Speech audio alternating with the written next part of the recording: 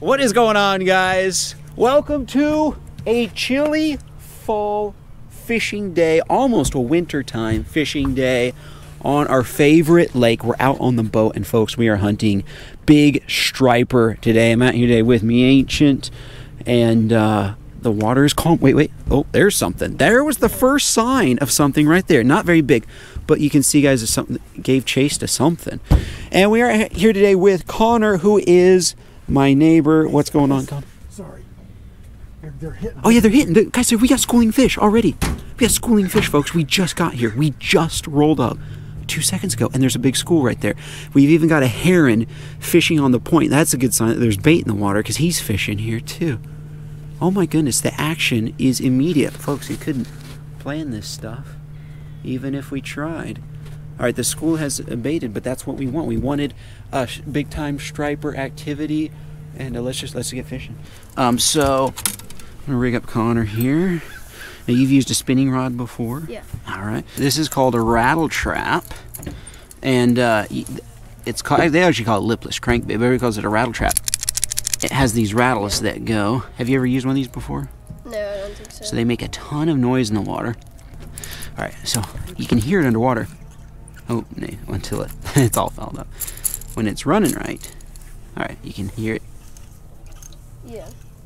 And all you have to do is, it's very heavy and it sinks. You're just going to throw it out there, count to like 3 or so, let it sink down, and then you're just going to reel it in nice and steady, and that's all you have to do. And it makes so much noise underwater. You don't maybe give it a pop every once in a while, but you just have to give it a nice, steady, kind of slow reel, and it makes enough noise where it'll attract a lot of attention down there. So there you are, my friend. I'm gonna get rigged up, guys. I just got a brand new setup. Check this out. A Cashion ledge rod here, 7.5 feet, some 15-pound copolymer on there, and a Lew's Super Duty, a heavy duty rod here. I got this just for striper fishing, my brand new striper fishing setup. Very excited for this one. And check it out, I got a brand new swim bait here, folks. Savage Gear. So super excited about this thing. It is very realistic, maybe except for the tail there, but it needs that boot there so it can actually swim. Oh yeah, guys. Oh yeah, cast toward that corner right there. Nice. Oh, right in the middle. Okay, start reeling. Yep, start pulling quickly. There you go. Will he get something? Oh yeah, you had a bite, I think. Do you have some? I saw the I think I saw the tap. Why don't you come up here? Because we got him jumping all over. Oh, guys. Oh yeah, look at it. Look, he just grabbed it. I saw. Yep, pull him in. Nice. You right as you were pulling it up. Oh, nice, man. Cool. First fish of the day, folks. There you go, man. I'm gonna grab my and just pinch that lower lip. They should be docile. Sweet, guys. First catch of the day. Nice, man. Throw them back in. Sweet, man. There'll be many more to come. Excellent. Caught your first. That's probably your first schooling fish, huh? Where they see there are a whole bunch of them probably all around out here, just schooling the shad up, and that's why you have a little shad rattle trap on there. All right, my friends. So the way in through, you got another one? Crazy. I can't even get tied on here. Another largemouth. Sweet, man. Nice. That is fantastic. Guys, we got schooling fish all over the place. Connor's hooked up again. Are they schooling? Yeah, big old boil. All right, guys, so this is the way a through line works. This is actually the first through line swim bait I've ever bought. So a striper swims along, he sees this thing, he grabs it. Well, instead of him having it in his mouth the whole time and tearing up the bait, the hook becomes detached from the swim bait. And the swim bait actually, like the striper will pull so hard, it'll shoot the trout up the line and away from the jaws of the striper. So this will get the initial bite, but then all you're left with is this hook inside the striper. And that way, that does two things. Number one, the striper doesn't... You have another one? I'm just gonna... Another largemouth. Well, dude, that's a fat one. Yeah. Look how fat that thing is. Look, they're porking up for the winter time. Guys, look at the size of the bait. He's using just a little shad colored rattle trap. That is almost exactly the size of the shad that are in here right now. And so that bait's definitely paying off already. Nice. There we go. Nice, man. Nice bass. A fat one. That is almost a keep. That have to be 12 inches to keep. That is very close to 12 inches. In a tournament, we would have been... Oh, yes. Sweet. Anyway, guys, as I was saying, there are two advantages. Number one, when a striper has this bait in its mouth, sometimes with a heavy bait, the fish is shaking its head and it has leverage, and that movement of the lure actually helps, can help jiggle the hook free, so it doesn't have that. And then the other thing is, of course, it can't tear up your swim bait. So I'm really excited to give this thing a try for the first time, and just a trout like that, I just hope to catch a big one. You've got another one. I'm just ignore you and I'm gonna start fishing. Pretty tiny. Pretty tiny. Look, I got a backlash. Oh, wait, no, it fell off. Oh shoot, you got a... Oh, you see how they're feeding out there? Yeah, they're just all... It's chaos underwater right now. We just see a little bit of it. All right. Now, we're cooking.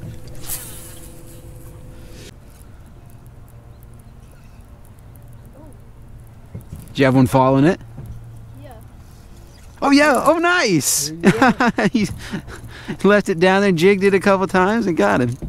Was that number 5 or 6? 5, I'm pretty sure. 5, cool.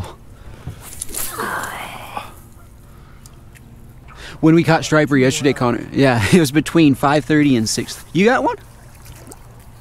Nice, another one, guys. Connor's hooked up again. Ooh, is that a little bit better one, maybe? Dude, I think he might have a little bit better one. We'll see. We'll get him closer. You might have a keeper, your first keeper of the day. I'm gonna scoop him just in case. He's barely hooked. Oh, maybe not. Not quite. He just fought fierce. Yeah, it's a little bit undersized, but still, we'll get a big one. We've seen them jump. We know they're out here. Mm-hmm. Just a matter of time. We'll stay a little bit far away, but... Oh my God. Whoa, that was big. That's... I don't know what that was. Couldn't tell the species, but it was... Look at him feeding. You got one? Yeah, I see you got one. You got doubles, all right. And look, guys, fish feeding right there. Connor has one. My dad has one.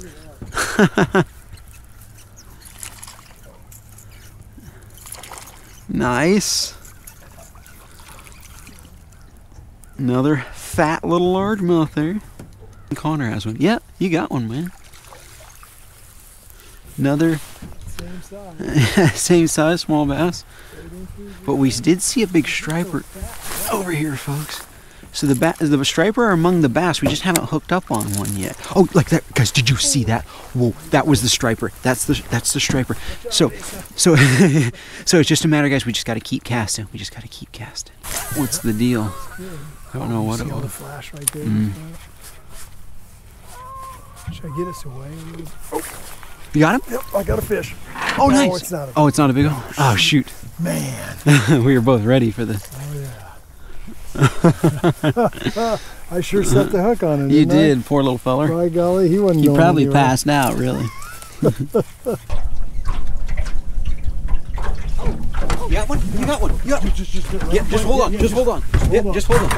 Yeah, just keep the line tight and just hold on. There you go. We're chasing.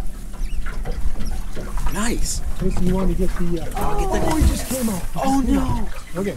Well, they're out there. Oh, did he snap? Did he snap the line? He snapped the line. He snapped the line.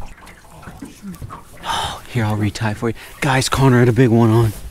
Had a big one on. Dang it. I've loosened it just a little bit. There we go. There we go. Oh, You got him? fish on. Yep, yep. Nice. A big one? Uh-huh. Oh, yeah. All right. I'll get the net if we need it. Might have to grab it. Hopefully it's so big. All right. All right, folks. This is what we were hoping for. One of the things. Yeah, keep them out of those trees. Wow. Still running with me. Okay. Here, you tell me what if Yeah, you yeah, feel yeah. like Let's chasing just- him down a yeah, little bit more. Let's just let him, Alrighty. see if we can tire him a bit. Yes. Oh yeah. Guys, what I did is I changed out the hooks on my dad's jerk bait because last time we were out here in the members only video, he had a couple fish bend out the little hooks, so I put stronger ones on there. So hopefully that doesn't happen. Just let him play. Just let him. Oh yeah, I see him. See Oh, him, Lisa? oh wow, yeah. Oh, Connor, you want to come up here? Connor, Look at you gotta this. See this one. See him under there? Holy cow! That thing's huge. All right. Got him? Oh yes! Yes! No, get him in. There we go. Nice job, Pops. All right. Finally, guys, at like Oh, 6:30 in the my goodness. evening. Oh yeah. Wow. We kept casting and casting. Wow. that Nice is a fish, striper. man. Oh, he's a good one. This might be my personal best. Yes. Check that out. Nice job, Pops. Oh yeah. Oh yeah. Sweet. Very nice. Man, Connor, that's probably what bit on yours, that one that just took off. Yep. We'll get one for you. Wow. One of these times. That is nice. All right, you want to eat him? Oh yeah, we got to eat it. Oh yeah. All right. Got to eat my Excellent. personal best, right? Uh-huh. Oh, Guys, nice. believe it or not, as good as that fish is, this is still just like a medium-sized one for this lake. Right. Like they get twice as big as this. Yeah. Can you imagine that? So, Wow. Very All nice. right. All We right. got Let's ice. get him on ice. Yeah. yeah, it's whatever we want to do. Wow. Barely fits in the Hey, pool. we got to take a picture of that. Oh yeah. You know, guys, striper, they're one of those fish that's kind of hard to fish for. Like every time we come out here, we only expect to get about 3 or 4 bites when they're blitzing like this. But they're so big that it's worth it. The payoff is so huge. Yes, yes. Well, guys, that was a good time. That was fun. Go back and eat some fish. Yes, yes. That was fun.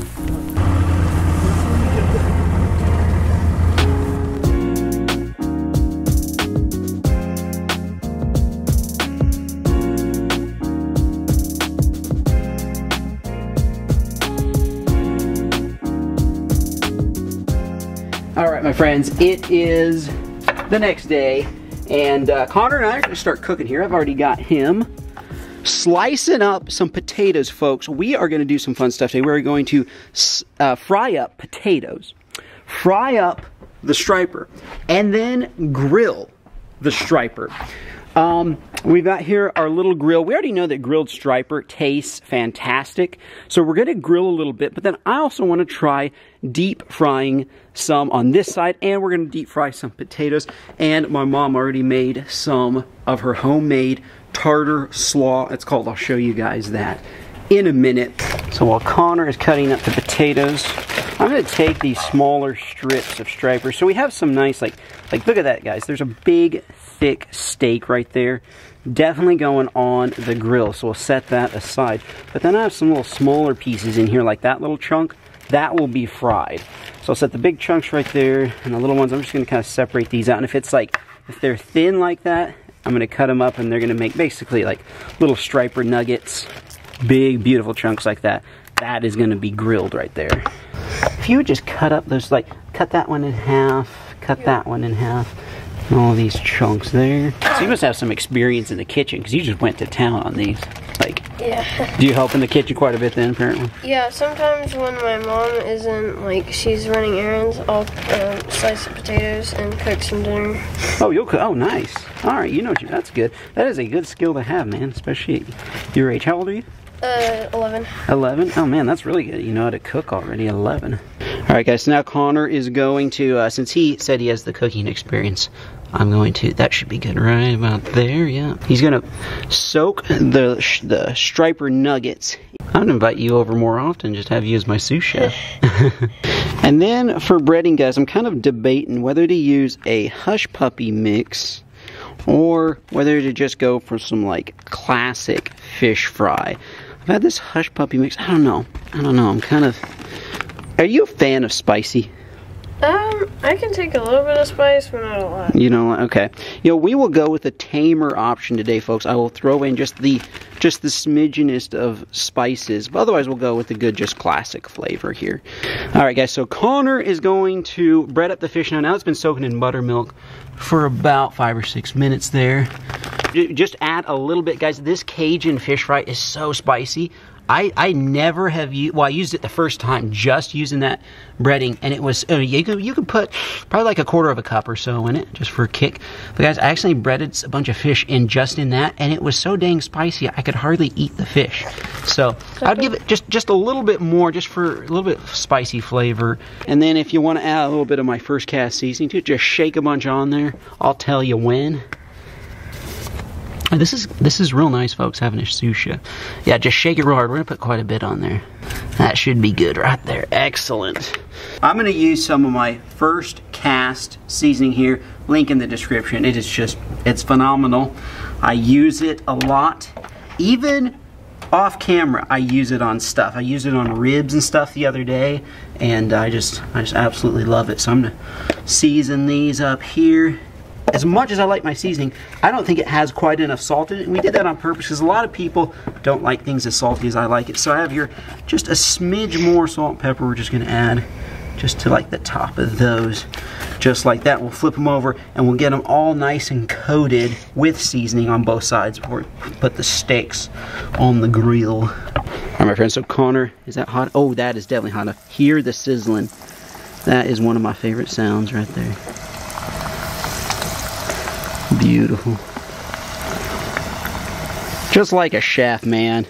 This is nice. I'm just, whenever I need help cooking, I'm just gonna call you, man. All right. Cool. All right. Sweet. That is perfect. And I've got my fillets here, guys. I think the grill should be hot enough. Oh yeah, hear that sizzle? Oh yeah. Oh yes. Striper steaks. Coming in hot. Alright, how's it looking, man? Oh yeah, golden. That's gold. That is freshwater gold right there. Excellent. Alright, we just keep going until we have a nugget, a bowl of nuggets there. Sweet. Oh man, look at that, my friends. Look at that. Sweet, sweet. We are just about done here. Connor's got the nugget duty is going well. And I'm going to flip these. Oh yeah, just a little bit of blackness on the edges there. It's not quite as hot on this part of the grill, but this part of the grill is absolutely perfect. Got some nice little grill marks there. Yeah. Finally, ladies and gentlemen, the fries. We chopped these up nice and fine there so they would cook faster. In fact, let me grab this here and I'll stir while you drop. Beautiful. That should be good for right now. Excellent. Alright, my friends, the fries are coming out. We call this fish and chips in the States when you got fries and fish like that. Of course, the UK subscribers, I always get you guys correcting me. You guys call this fish and crisps, apparently.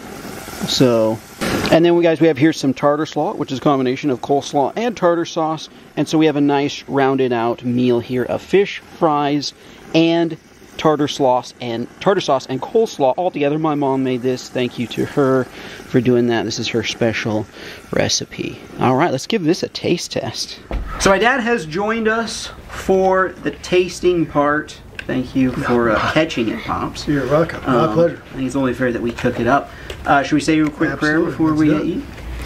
Dear Lord, thank you for this food. Thank you for the abundance of it to enjoy every day. I ask you to bless this food to our bodies. Through Jesus I pray. Amen. Amen. All right.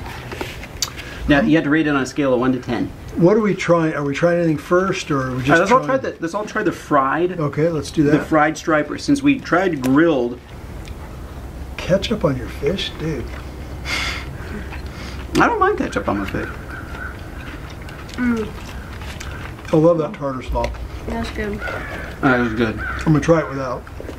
I have to say, as far as freshwater fish goes, striper. Do I say it's my favorite? Because it's been a long time since I've had walleye. You guys know that walleye are usually thought of as the king of taste.